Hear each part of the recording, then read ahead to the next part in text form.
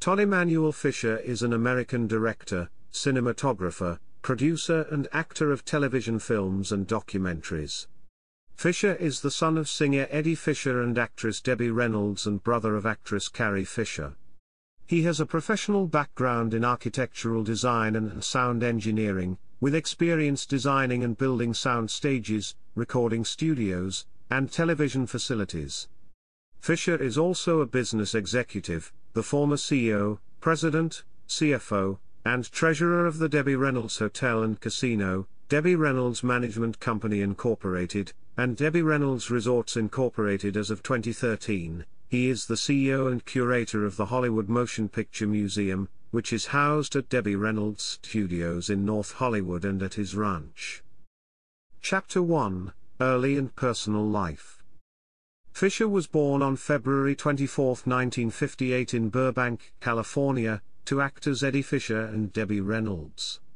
Fisher's paternal grandparents were Russian Jewish immigrants, while his mother's ancestry was Protestant, Scots-Irish, and English. Fisher, who was named after his father's best friend, Mike Todd, is the second of two children born to his parents. He is the younger brother of Carrie Fisher. His parents divorced in 1959. A later marriage between his father and actress Connie Stevens resulted in the births of Fisher's two half-sisters, Jolie Fisher and Tricia Lee Fisher. In 1960, his mother married Harry Carl, a shoe store chain owner. His mother and stepfather divorced in 1973, when Fisher was 15 years old. Fisher attended Beverly Hills High School, graduating in 1976. Following high school graduation, he attended the Southern California Institute of Architecture in Los Angeles. In 1980, Fisher became a born-again Christian and was subsequently ordained as a minister in 1982. Following his ordination, he founded Hiding Place Church, along with musician Henry Cotrona of Christian country rock band Gentle Faith. A non-denominational, charismatic congregation, the church first met in North Hollywood at his mother's DR Studios. After outgrowing that location, the church was moved to Beverly Theater in Beverly Hills. By 1986, the church had relocated from that location to Emerson Middle School in Westwood, Los Angeles, California, with an average Sunday attendance of 1,000.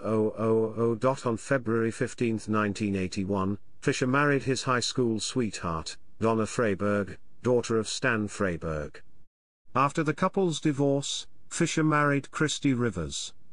With their marriage, Fisher became stepfather to Vanessa, James, and Brandon, Rivers' children from her marriage to singer Johnny Rivers.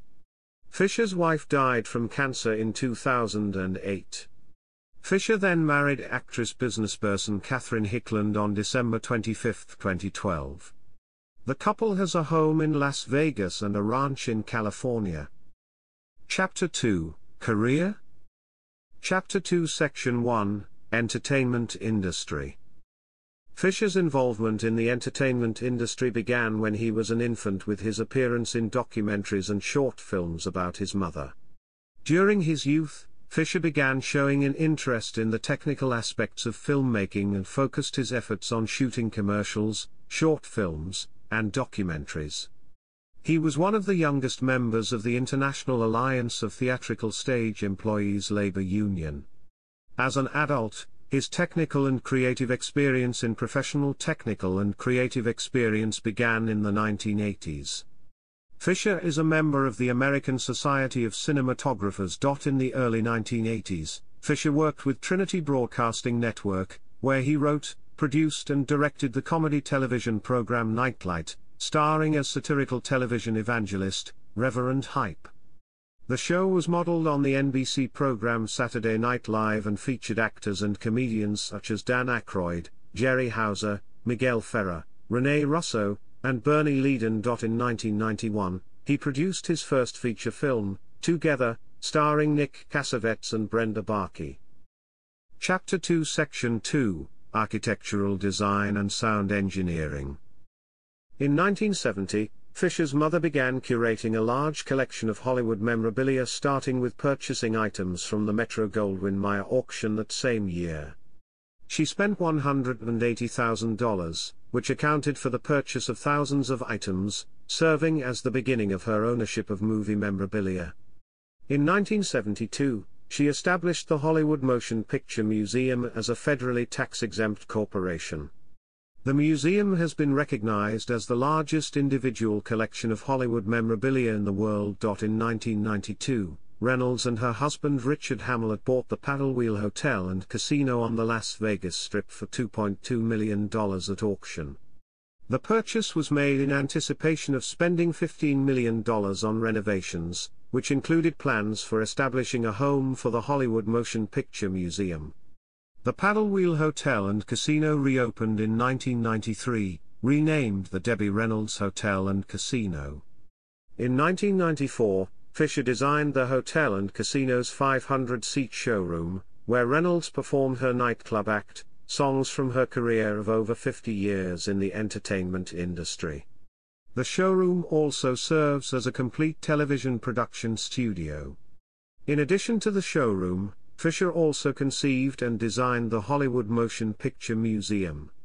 When Reynolds struggled with the financing to complete the project, she decided to take the company public in order to raise funds.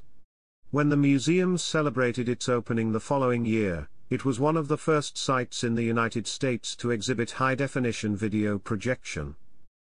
Chapter 2 Section 3, Hotel, Casino, and Museum Management. In March 1994, Fisher was appointed the Chief Financial Officer and Treasurer of the Debbie Reynolds Hotel and Casino, joining his mother, who served as chairman and secretary with both holding seats on the board of directors. When he assumed the role of CFO, it became evident that the hotel and casino was losing money each month, due to the company's poor capital structure and unsuccessful lease with the casino operator. Debbie eventually won a $10 million judgment in court against her former husband Richard Hamlet, in part for spurious financial dealing with the hotel and her personally. Additional board members of the Hollywood Museum have included Carrie Fisher, director George Lucas, Shirley MacLaine, and Elizabeth Taylor. Upon assuming the role of CEO, Fisher began restructuring the company, in order to address financial mismanagement, diminished employee morale, and poor customer service and quality throughout the hotel, casino, and restaurant. Prior to March 31, 1996, Jackpot Enterprises contracted with the company to lease space to operate the casino in the hotel. The company gave notice of intent to terminate the lease agreement with Jackpot in February 1996, in accordance with the terms, owing to monthly loss of revenue on a consistent basis. Gambling operations discontinued as of March 31, 1996. By December 31, 1996, the company was in default, unable to make principal and interest payments on their mortgage. Payroll taxes of approximately $1,063,000, along with other accounts payable and accrued liabilities of approximately $3,643,000, were also in default. In 1997, Fisher began pursuing avenues to sell the property to timeshare developer ILX for $16.8 million. After the deal fell through, Debbie Reynolds Hotel and Casino filed Chapter 11 bankruptcy as part of a reorganization plan. The company entered into a $22.5 million merger agreement with CFI, also known as Westgate Resorts, which would have saved the hotel and the public company. The unsecured creditors rejected the deal and opted to auction the property, hoping for a better deal. Over the objection of management, the property was put up for auction the following year, with the winning bid at $10.65 million, going to the World Wrestling Federation. By 1999, Reynolds and Fisher began preparing to move the Hollywood Motion Picture Museum to a new location near the Kodak Theater in Los Angeles, which was scheduled to open in 2004. When the Los Angeles Museum's lender could no longer fund the project, the museum was unable to complete construction on the property. In turn, they could not repay a $1.6 million bridge loan, which later became the center of a lawsuit filed against the museum by Gregory Orman. While the lawsuit between the museum and Orman dragged on in the courts, the museum signed a deal to anchor the proposed Belle Island Village tourist attraction, which was scheduled to debut in fall 2008, in Pigeon Forge, Tennessee. When the developer of the Belle Island Village Resort met with financial struggles of their own, the construction lender Regions Bank foreclosed on the unfinished property. In response, the museum itself sought Chapter 11 protection in June 2009. The bank initially agreed to sell the resort property to Tennessee Investment Partners, which is partially owned by the real estate investment firm of Matisse Capital, the original developer of the proposed Belle Island Village. The purchase was scheduled to close by the end of March 2010, with assurances that the buyer intended to reinstate the Hollywood Motion Picture Museum as the centerpiece attraction of the new resort. The deal additionally called for agreements for the new investor to cover the lawsuit and financial claim made by Orman. When the sale of the property to Tennessee Investment Partners and subsequent plans to relocate the museum to Tennessee fell through, Reynolds and Fisher began making plans to liquidate the memorabilia collection. Chapter 2 Section 4, Hollywood Memorabilia Auctions. In 2011, Reynolds and Fisher contracted with Profiles in History to begin auctioning the collection of Hollywood memorabilia, until enough proceeds were generated to pay off their creditors. In statements made to the press, Fisher announced that his mother was heartbroken to have to auction off her collection, which was valued at $10.79 million in the bankruptcy filing.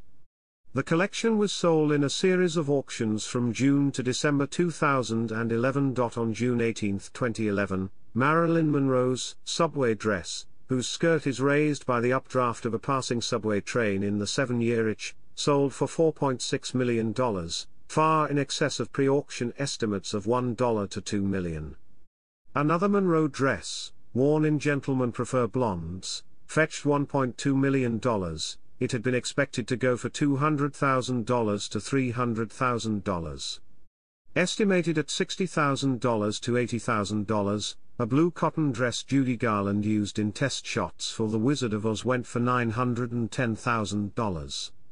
In total, the auction grossed $22.80 million. In the second auction, held on December 3, 2011, a still-functioning Panavision PSR 35mm camera used to film Star Wars went for $520,000, breaking records for Star Wars memorabilia and vintage cameras.